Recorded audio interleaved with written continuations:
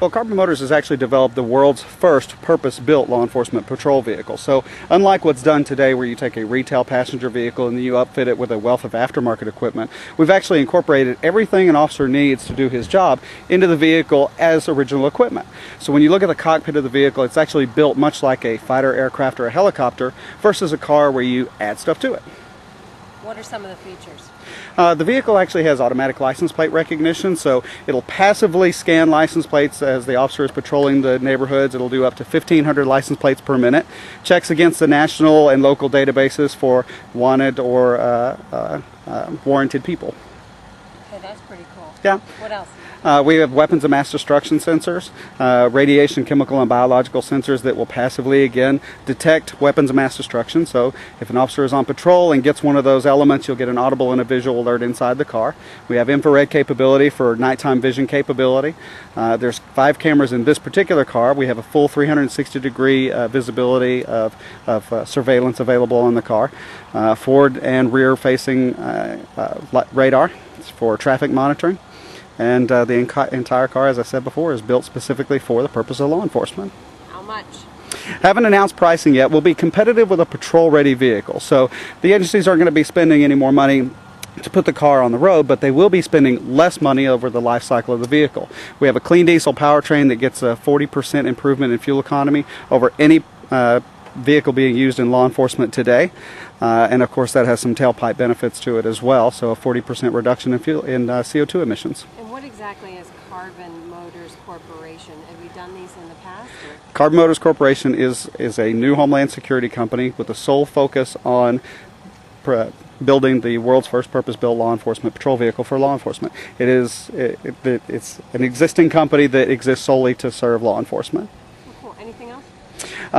Carbon Motors Corporation will actually be generating about 10,000 new direct and indirect jobs, and these are green jobs of national importance right now, and we're doing so in support of Homeland Security.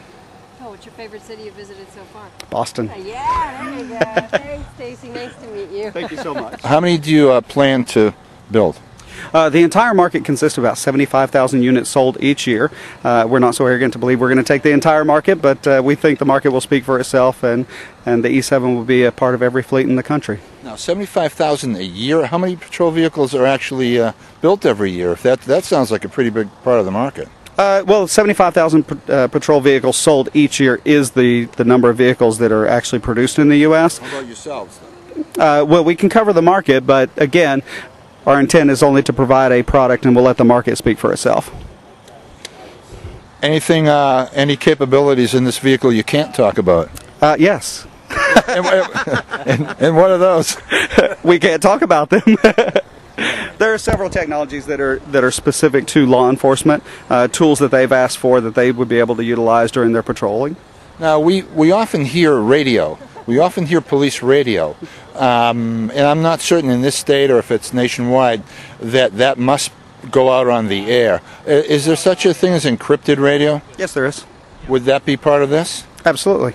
Yes, they're trunked or encrypted radios is actually used across the country, and we will obviously incorporate that as well. We don't want to change the way they're doing business today. Any wireless internet communication capabilities? Yes, there's it actually has a computer built into the car, so much like you would have your navigation or entertainment system, the computer's built into this so that they can do their computer-aided dispatching, records management, and the like directly from the cockpit of the vehicle. Do the rear doors have handles? Rear doors have handles on the outside, not the inside. We'll open that up for you and let you have a look at it. Somebody has a partial description of a license plate. Put that out. You manually program it into your car. If you pass anything that matches that description and has that partial license plate, it'll bring up a list. Again,